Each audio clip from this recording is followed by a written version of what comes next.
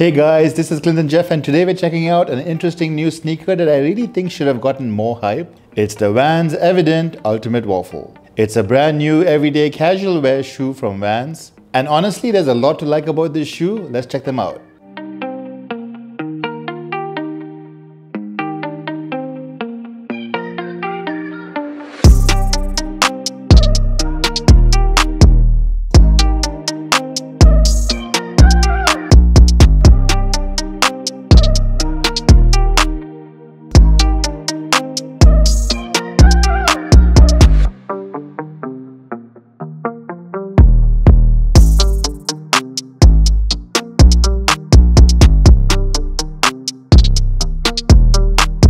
Alright, first up, major thanks to Vans Malaysia for sending these in for me to check out. Now here's a shoe that I actually liked wearing over the last couple of days. The Vans EVDNT, spelled EVDNT Ultimate Waffle. Vans is calling this their greatest innovation in lifestyle footwear, which is a pretty huge statement. The Vans EVDNT Ultimate Waffle looks like they took everything we loved about the Vans Weve Pro and then updated the silhouette with a little bit of the Vans old school, bringing it into a very futuristic territory with this new Ultimate Waffle construction consisting of a mesh upper, a nicely padded tongue, and a translucent outsole that combines a built-in UltraCush insole with an internal stabilizing shank for more cushioning and support. Compared to the Weve Pro, which looks very similar, this shoe seems to be more focused on the breathability and comfort overall. It kind of looks like a skate shoe that's comfortable enough to wear all day, and that's kind of the best way to describe these shoes. The Vans EVDNT Ultimate Waffle dropped on June 11th for a price of $100 in the US or 579 ringgit here in Malaysia. The shoe comes in 5 colors at launch depending on your market. There's this glorious grey multi-colorway, which is my personal favorite. I just love the futuristic vibe that they have. The second is this black on black colorway, which looks more like a Vans old school. And then we have this black multi-colorway, which looks a little bit more subtle with more grays and blacks used. There's also a white on white colorway, but that seems to be limited to just the US and a couple other markets. And there's also this marshmallow mint colorway that just looks fun. Of course, I'm assuming there'll be more colorways dropping eventually. Starting with the box, it comes in the usual Vans narrow red cardboard box. You wouldn't really know that there's a new updated Vans sneaker in here, at least until you check out the size tag and open it up. Vans also sent me this cute little Ultimate Waffle plate to keep my keys, which is awesome. There's a bunch of Vans stickers too, but I don't think you get any of these with the retail box. Would have been pretty cool though if they did that for the first 100 people that bought the shoe. Coming to the shoe itself and starting from the toe box, you'll see this perforated synthetic grey leather that forms the entire toe box, but seems to be stitched on top of this white material to give this area more structure and durability. What's interesting is that this area is leather on this colorway, but is suede on the black colorway, which I felt looked nicer. The reinforced white rubbery material is probably here to prevent your toenails from poking through the upper. Moving along the sides, you'll see this mesh material that forms the rest of the upper. You'll see this clear area and these white and grey panels stitched underneath the mesh over and below here. These reinforce the upper just in case you want to try skating in these, like this little ollie pad on the forefoot. Though actual Vans skate shoes like the Weve Pro would probably be better for skating than these. It's also interesting how the knit pattern of the mesh changes along the upper, where it's more stretchy in some parts and more firmer in some. And of course, you'll see that iconic Vans side stripe going across the midfoot area of the upper and seems to be embroidered on in this dark grey color. Towards the top, you'll see this grey synthetic leather overlay that forms the eyelets of the shoe, but also reinforces this area as well. You'll also see this tiny Vans flag here in white, with the Vans logo in the light bluish grey color. Coming to the top of the shoe, there are these flat white laces that go through a pretty regular lacing system. Underneath the laces, you have this really nicely padded tongue, which feels really comfortable on feet. The interesting thing about the design here is that this shoe is actually a one-piece booty-like construction. So the tongue isn't actually detached, even though it looks like it is. Instead, the tongue is actually attached to this white liner on either side to give the shoe a really comfortable sock-like fit. That's actually something cool that I did not expect from the shoe at all. So it's nice to see Vans pumping out newer silhouettes like these that are more comfortable while also still looking very Vans. Apart from that, there's just a white tongue tag at the top with the Vans off the wall logo stitched on in a light bluish grey color. Coming to the inside of the shoe, you'll see this grey sock liner that Vans calls their LuxLiner. There seems to be an internal heel counter at the back to prevent any heel slippage. And this, along with the decent amount of padding all around and the sock-like fit of the LuxLiner material, all makes the shoe fit quite comfortably. I feel like it's a more comfortable version of the Vans old school, in how it fits, if that makes sense. Coming to the bottom, you'll see this Vans UltraCush insole in this bright blue color with the Vans logo printed on towards the heel area in white. The insole seems to be glued down, but definitely adds to the comfort of the shoe because it's quite plush. Moving on, coming to the back of the shoe, you'll see the knitted mesh upper extends all the way to the back of the shoe where it's stitched together here. There's this plain light grey leather heel tab at the back with just a central stitching line below, keeping this area pretty neat and minimal. Coming to the medial side of the shoe, it's pretty similar except for no branding tags and a slightly different knit pattern towards the forefoot and a darker grey mesh towards the back of the shoe. You'll also notice that the vents are positioned differently here as well.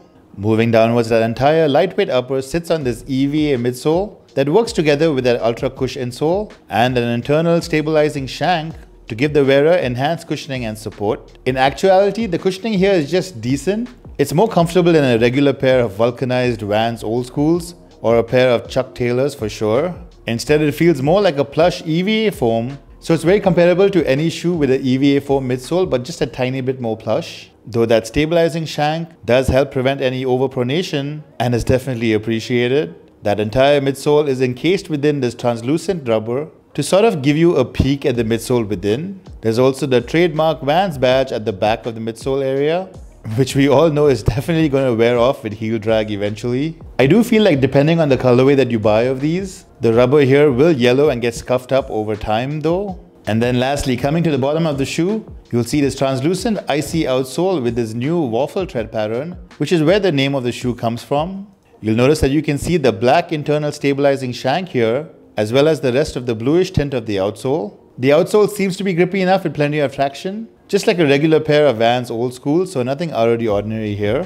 That's about it in terms of design. You can see that this is really a more comfortable futuristic take on a classic Vans silhouette, and I think that they've actually done a really great job here. I also want to point out that the shoe is significantly lighter than most Vans shoes though, which means they also feel lighter on feet. I feel like these had a quieter release than they should have because of the pandemic and everything else going on, but if you can check these out in person, you definitely should. Alright, coming to fit and sizing, I feel like these fit true to size. I'm a size UK 11 and Vans sent me a size UK 11 shoe, which is the largest that they come in here, and they fit pretty well. It's a sock-like fit after all, so it's a tiny bit snug for someone with wide feet like me. Ideally, I would have liked to have gone up a half size maybe, but it's not too bad. So my advice is if you have regular narrow feet, you can go true to size here. But if you have wide feet like I do, you can go true to size if you want a snug fit, or up a half size if you want a more roomy fit. Of course, the best way to know for sure is to head on over to a Vans store and try these out if you can.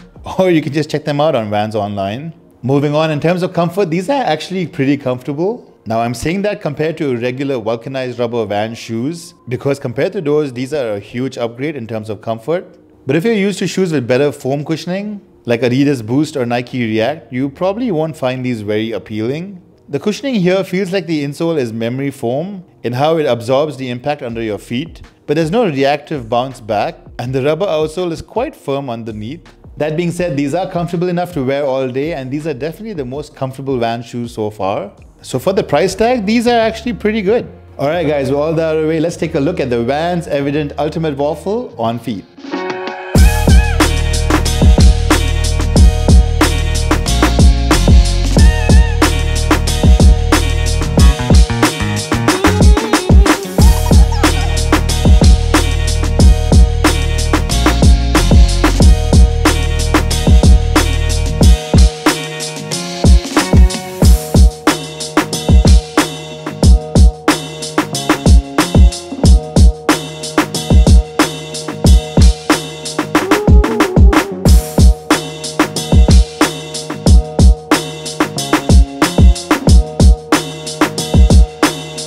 That was the Vans EVDNT Ultimate Waffle. Honestly, I feel like these are just a great pair of casual shoes that you can wear anywhere. They're sleek and stylish enough to go with almost any outfit, and they're breathable and comfortable enough to wear all day.